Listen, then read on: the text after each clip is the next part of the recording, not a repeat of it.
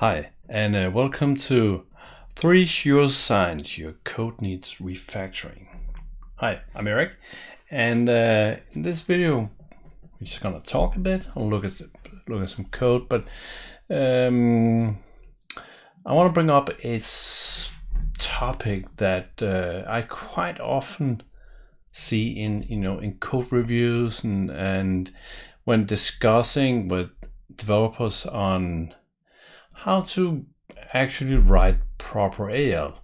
And the list of three things here, I'm guilty of all of them also, and you can probably find multiple examples just in the videos.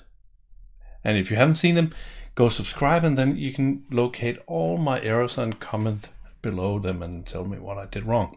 Anyway, so this whole video will basically evolve around the theme of stop reusing, especially variables. To get this going, I prepared a very elaborate PowerPoint. Here it is, the first slide. And the first thing I want to discuss is the clear command, especially when you want to clear a record. The same rule also goes for clearing JSON objects, for clearing XML objects, objects I should say, variables, because quite often what happens, and let me switch over to Visual Studio Code. So here we are, and just to switch it up a bit, I have found some examples from the base app that kind of looks sort of illustrates my point. In this case, we are in the job calculate batches code unit, and we're inside a function called post diff buffer. And the interesting thing here is this piece of code. So we have if job diff buffer find first, not find set, find first, but I think that's okay because I think this one is actually temporary. That we don't care about find. There's another video on finds, so go look that up. Anyway, so in here, in the inner part of this function, we have a piece of code that starts with a clear. And then it fills out a job journal line and insert the job journal line and increases line numbers and so on. Very typical. But why is there a clear? Well, in this case, there is probably a clear because there is a conditional. Let's see, move up so you can see. There's a conditional validate. You'll only validate the work type if it's a resource, which makes perfectly sense. But if you then have multiple lines and then you have something with a resource and then the line after that without a resource, there could be a value hanging over because we're reusing the variable. Let me just, so now you've seen it, so let me just zoom out so we can kind of get the visual thing here.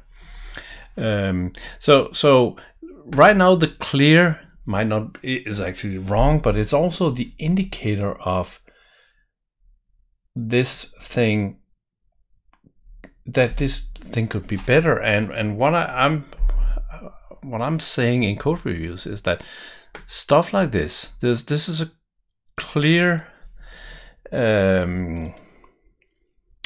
subroutine, right? It creates a job journal line and it takes some parameters. It takes a job diff buffer and some things. So in my mind, this should be a procedure. So job journal line becomes a local variable in the new procedure, meaning that we will now have a create job journal line with a bunch of parameters. That's not an issue, but it's isolated and the variable is only used for one record. So there's a local variable, we should probably init just to be proper here, and then do all this stuff, insert, return to the loop, the repeat loop, get the next one, call the inner function again. Then we're clear of the clear. So the clear itself is not the issue necessarily, but the clear is an indicator that stuff like this is probably going to happen. So if you want to improve code like this, make sure that these things goes into a subroutine by itself, a procedure by itself. Another variant of this, so we can see if we go up here, in this case job journal line is a local variable, but you'll find a lot, especially the older the code is, the higher is the probability that a variable like this is a global variable. And then, you know, the global variable is used all over the place, so you have to clear it before you do stuff like that. So if that's the case, the solution is still stop using the globals. But way back in the history of Business Central, we only had global variables. So a lot of code is still sort of structured in the way that it were when we only had global variables. So anyway, that's clear. So think about when you're using clear if you're actually trying to patch something that should be fixed in another way. So let's move on. The next one is reset. And you know, the story, let's see, I think I had another one here. Again, reset removes all the filters on a variable. But why would you ever want to remove a filter on a variable? Meaning that, yeah, there are some specific cases when you're grabbing something, and we'll actually get to that. But most cases, it's because it has probably been used somewhere else before. And now we're in the post prepaid contract entries report. And I'm pretty sure that oh no, I'm not gonna search all that. I'm pretty sure that this guy is a global variable. So now we have a, let's see if we can find the spot where I were. So now we have a specific post journal line function. And this is where we use the variable, but we also use the variable. Let's see if we can find it. We actually don't use it anywhere else in this case. So this is really bad. And so of course this should just be a local variable, but to be sure, then the reset is sitting there and saying, okay, we are apparently using this variable for multiple purposes, and we shouldn't. So again,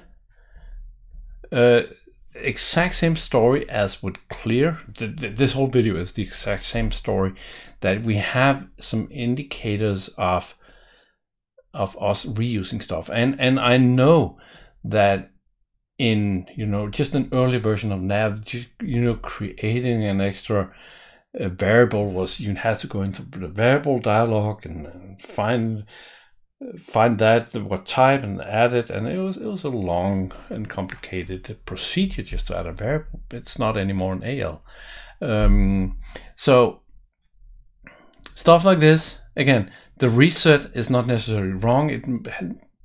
In the current design, it might have to be there, but the reset is a clear indicator that the design is probably not right and the code should be refactored. And carry on. So now you're catching on to what I'm talking about. So the last one is set range. without a filter, without a range, which means that we're removing the filter from a specific field. And this is, again, the exact same story. Let's see where we... Oh, here's a good one. Yeah, you're gonna love this one. Just trying to figure out what goes on here is a major undertaking. So in this case, we have a variable called service order line. Let's see what kind of variable that is. So we're in a on after get record, and the service order line is again a global variable. So the subtitle to this video could also be "Stop using globals," but that might be another video. Let me know in the comments below if you want a dedicated video on globals. I could rant about those all day. So in this case, we have a service order line record. We start by resetting it, and we have to reset because it's a global. So if it were just a, let's see where it's used. It's only used in this piece of code. We can see the minimap. The global variable is there, and the last line is that it's part of a on before delete. So no reason, but since so the reset is just right now an indicator that, hey, this is a global, so we have to reset because we do a bunch of filter gymnastics on this one, so we have to reset before we can go again. But in this case, we set a range on document type and document number and quantity invoice different from 0. If we find any of those, then we remove the filter of quantity invoiced and set another filter on outstanding quantities. So if there's something has been invoiced, then we check that if there's nothing outstanding, because now it's a not find, then we remove the filter on the outstanding quantity. So follow the logic here. If the quantity invoiced, if there are quantity invoiced on a certain order and there's nothing outstanding, then we check if there is nothing that's shipped and not invoiced. Then we log the table. And now it's if not service order line find, and then we log the table, and then we ask the same thing again. So there's more than one issue in this code, but we can only handle one thing at a time. So now we're resetting. Oops, go away, tooltip. Now we're resetting the quantity. So now we're back to let's find all the lines that we need to delete. And the question is if this code couldn't have been written clearer, with perhaps multiple variables instead of removing filters, then only adding filters and doing a new query, set filters on a new record, do a new query, instead of this filter on, filter off, wax on, wax off kind of process. Maybe if there's somebody on the server team at Microsoft who is watching this, explain whether, give me a comment on is this better for performance, or is it better to split it out in multiple variables? From a readability perspective, it would be way easier that this was, one statement. Service order lines invoiced. We find that. Then we create a new statement, service order lines outstanding. This one. Then we create a new statement, new variable, service order lines quantity shipped not invoiced. Because then I can read what the code is doing, trying to decipher the the filter on, filter off here is very, very difficult, and it takes a lot of practice. And it's so easy to break this code. That's the next thing, because then the customer asks, we need something other, and then we change one of these things, we add a filter, and then we forget to reset it again further down in the code, and everything explodes. So that's the third indicator in my book, that you need to refactor your code. And basically what I'm trying to say, wait, hang on, this one, it says field behind that. I should have done that. Let me do some real time PowerPoint. There we go. Now we can see all of them. It says field up there. So in my book, all these are clear indicators that you're reusing stuff that you should not reuse. So whenever I encounter stuff like this in code, okay, something is reusing and you probably need to refactor.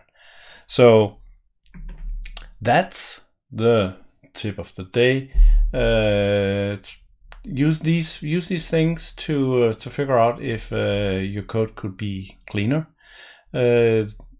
There's very, very few cases where it actually makes sense to reuse a variable. And as soon as you're in loops, then you should put everything in separate procedures. So with that tidbit of the week,